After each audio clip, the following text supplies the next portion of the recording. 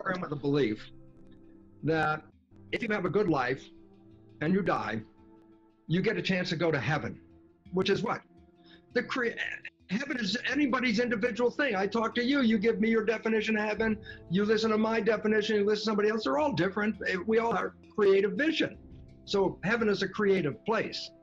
And I go, so what's relevant? I go, once I started to understand this stuff, first of all, I never believed in spirituality, but the science revealed using quantum physics and epigenetics that we are a field, an energy field playing through this body.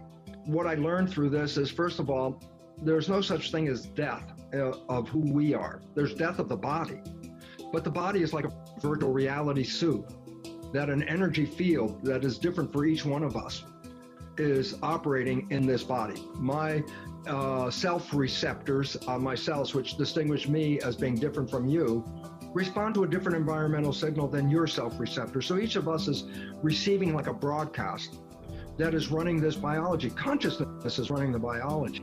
Consciousness isn't physical, it's an energy. And I go, why is it relevant? Because the answer was this. The belief that if you do really well and you persevere, and when you die, you're going to go to this place called heaven. And I go, consider this, that we were born into heaven, that we came here to create. That's what we're doing.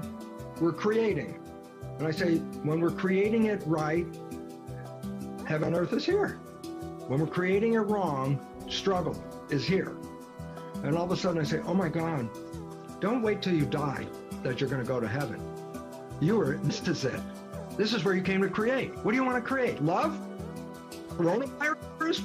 You can create any damn thing you want. This is creation place. But if you don't know that your creations are being controlled, then we become a victim of a world out of control. And yet we were the creators. We gave in to other people's beliefs.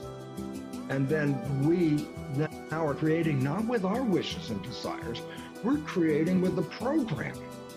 Where's the program taking us right now? And the answer is fear, shutdown, loss of community, breakdown of the system. I go, we can learn or not.